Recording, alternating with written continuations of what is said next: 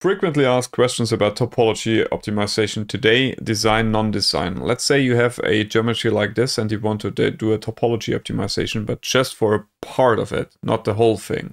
So you want to specify a design area and a non-design area. First of all, you need to have two components, because later on you have to have two properties defining the design property and the non-design property.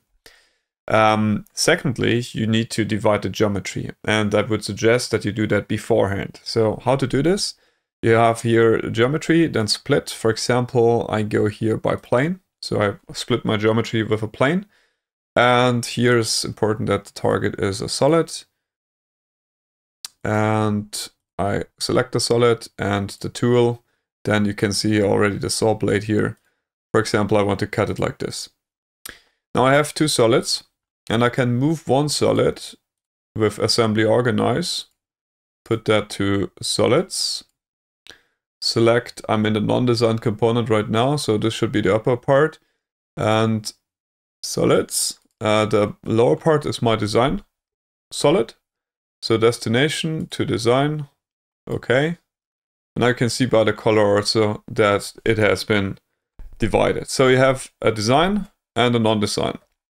Now, the next thing, if you want to mesh it later on, for example with a tetra mesh, you can go with solids, select the solids and go with a mesh size, but be sure to check here that you have under advanced, not current component, but original component. What this does is when I mesh now, that the elements get taken into the respected components, meaning you have your elements in the design and your elements in the non-design component, like so.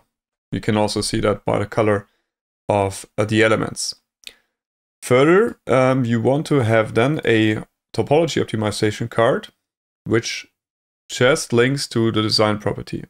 As I told at the beginning, you have two components, right? A design component, non-design component, and you have then two properties. Let me see. Properties.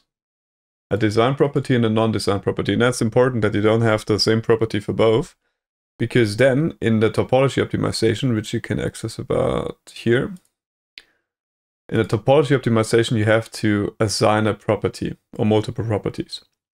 And so the solver knows, all right, just the design property, which is the yellow one here, shall be taken into account. All right, that's it for today. Thanks for watching and have a good one.